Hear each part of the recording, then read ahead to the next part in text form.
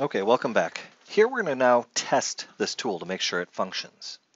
The best way to do that is in a test project. So what I'm going to do, I'm going to close this for now. I still have my library open. It's right here, it's fine. I'm going to go start a new quick project, and I'm just going to call this test. It's always best to test your work before you go into any type of production environment. Okay, so here what I'm going to do, I'm going to go ahead and make a quick part, and I'm just going to bang this out really fast just so we have something to turn.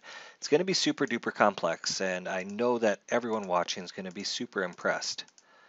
And there we go, that's going to be my part. I'm going to quickly just revolve this at a specific size. I'm going to say that's 3 inches. I'm going to say that's 1 3/4. And because I like clean data, I'm going to say that's 3.5. And we'll call that 1.5. Perfect. And now I'm going to go ahead and just simply revolve this. And that's going to be the widget that we're going to manufacture. We're going to go ahead and make a machine part setup for this really fast. In the machine part setup, of course, I'm going to describe the stock condition. It's going to be cylindrical. We're going to come in here and we're going to say that it's a piece of bar stock some distance long.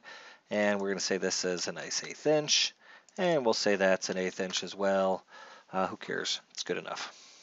We have our part. Now, the reason I'm going through this step by step is because as you're testing and building for the first time, you're going to run into maybe some potential problems during it. And I'm going to try to show you some problems that may happen. Next, I'm going to go ahead and go to machining.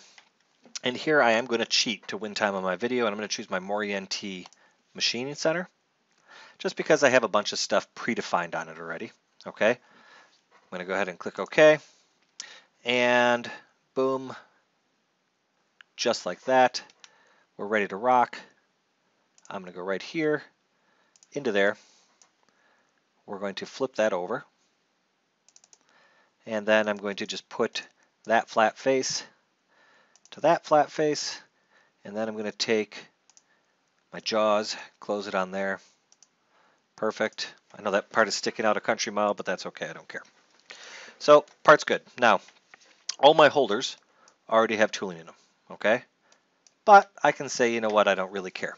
And we could go ahead and delete one of these tools and stick another one in, or we can just load another holder. In my references, I'm going to reference my holder library, which I just have to go up to here, to here, and go to my holders. And this is showing you how to add references again. And then under my holders, I'm going to expand this, and I double clicked on it to open it, by the way. And I'm going to go find my simple single holder here. Let's find out. Do we want that?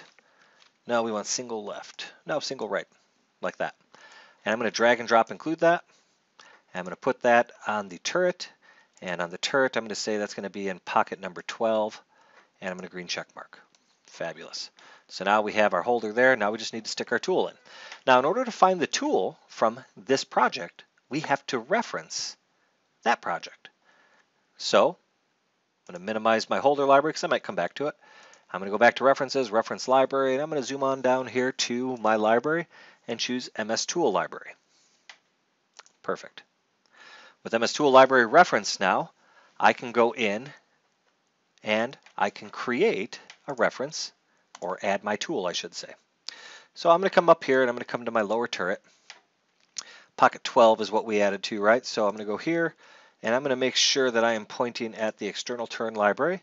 I'm going to double click right there and it's going to start loading. Now, in my case, because I was playing around with this before making the video, it came straight to my library, but it is because I had picked this and chosen specifically my tool library. And now I see my tool, right? If I click OK, that tool is now going to be inside the holder, just like it's supposed to be. It's perfectly positioned. Now, remember that offset? Notice how far this is sticking out? This is sticking out that same offset. Now, you could still come in here and screw with that offset distance. If I go to Tool Assembly, I can come here and say, you know what? Let's shift that by 1 inch. Or I want it to go out further by 1 inch. Again, you can play with this all you want. You can also, just so you know, rotate these around because sometimes you want to put them in upside down. Who knows? Now, I'm going to green check mark there, green check mark there, and now we're going to try using that tool to machine with. So let's zoom up over here, and you know what? I'm just going to turn down the length of this really quick. We're going to select it, go to roughing, and now we're going to go ahead and choose that tool. Now, in this template, I think my default first tool comes from the upper turret, which is a B-axis in this case, and it's a neutral tool, so I'm going to go here, and I'm going to turn off that tool. I'm going to switch to the sub-spindle, or pardon me, the lower turret, and I want to find that new tool, which is in pocket 12, which is right there. I'm going to select it. Now, if everything works right, we should see that tool get loaded up in our preview, and we should see toolpath here in a second.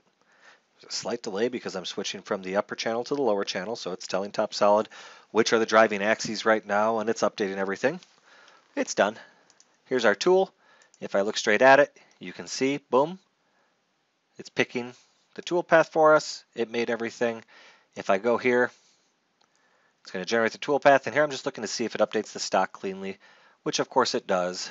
Let's stop this. Let's turn on our machine simulation, and let's hit play.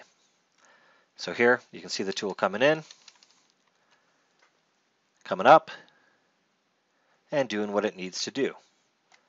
Perfect. And now you've defined and tested your own tool. Pretty awesome.